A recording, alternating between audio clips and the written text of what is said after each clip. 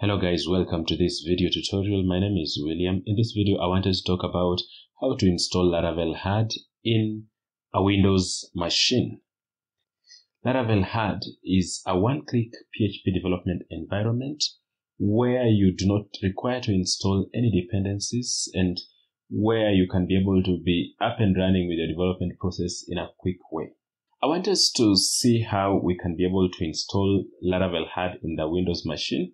We will go to hud.laravel.com, and then once we are in the landing page, you can be able to click on documentation, and then we will go to installation. After that, we can be able to pick the Windows installation, and it will pick by default. And then we will click here to download our Laravel HUD Windows installer. So once we click here, we can be able to be taken to the place where we will actually download Laravel HUD, and this is where we will be able to click. And so we can click here to download for Windows or for macOS if that is what we are working with. And now our download is already going.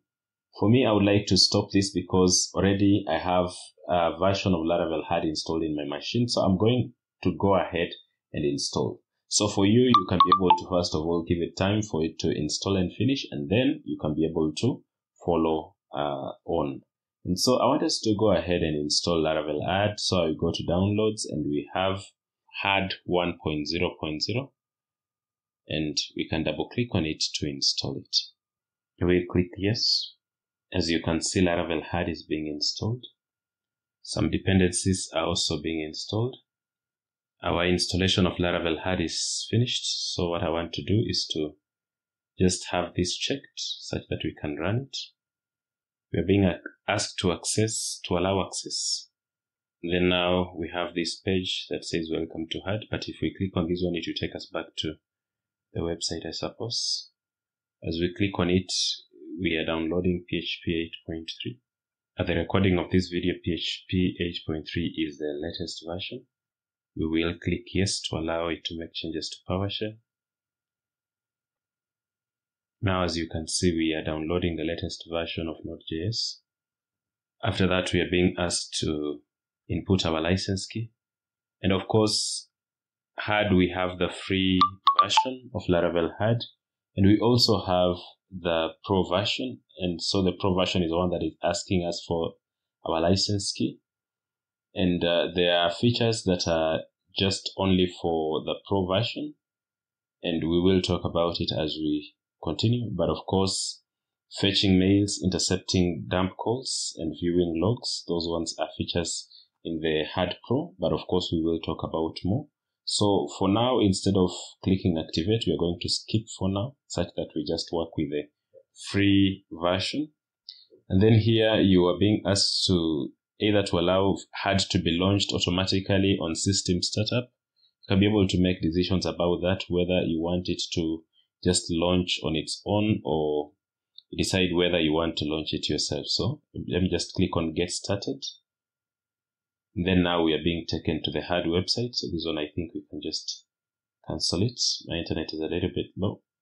And now our Laravel HUD is running. And so it looks like this. So we have dashboard, and you can see we are having Nginx and we are having PHP 8.3. And then, of course, for HUD Pro, we have Open Dumps, Open Mail, and Open Log Viewer. This is where you have paid for the Pro version. And just to check the costing for the Pro version, you actually pay $99. Or $2.99 for Teams. So this one is, I think, is a one-time purchase license.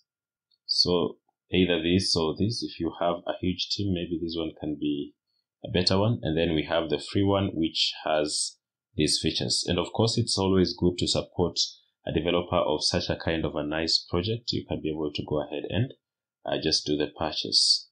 But I'm going to just work on the free version, and we see what we have inside here. So under general, we have the path. You can see our path is users and then the name of the machine, Larafant, and then HUD. So if we install an application inside this folder directly, it should be able to be launched in this website. Then we have sites. So if we have applications that are listed in that HUD directory, this one, or any other path that you would have added, then all those paths will be able to be rendered, the application to be run for you automatically. Then of course you can set up some settings here, the port, every other thing. The default installed PHP version is 8.3.4, and also you can be able to install any other versions if your application requires the previous versions. Then of course you can put some settings, the maximum file upload size, the memory limit, the base port. When we click on the Node.js tab, we can be able to see that there are other versions you can be able to install if you require those previous versions. Then we have expose, whereby expose, as they're mentioning here, it can allow you to expose your Laravel HUD application to the internet, so using VPNs. So you can be able to put your expose token here and then share the site. And if you want to get the expose token, you can click here to access it. And after that, we have shortcuts. This shows the shortcuts that you can be able to use in the application. And then of course we have services, mail, and dumps. And these ones, as you can see, they are available in HUD Pro. So basically that is what we have to test whether HUD works. I have been able to create a folder inside this PC. When we go to local disk, C users, and then Laravel, and then inside here there is a directory called HUD, and I have an application here which we are calling Fast App. So now once we do that, if we go back to sites, then you can see that it will load our site, and we are going to visit it by visiting fastapp.test. So let us try that and see. And once we do that, let's see what is going to happen if our Laravel application will be up and running. Now you can see our Laravel 11 application is up and going. Of course, if we go back here to the HUD desktop and we go to this place here under sites, we can be able to make our application secured by just clicking on that icon. We can allow it to, we have several prompts, but at the end of everything, our application is now secured. So if we were having issues of saying not secure, if I'm to refresh, then now you can see our application is now running on HTTPS like that.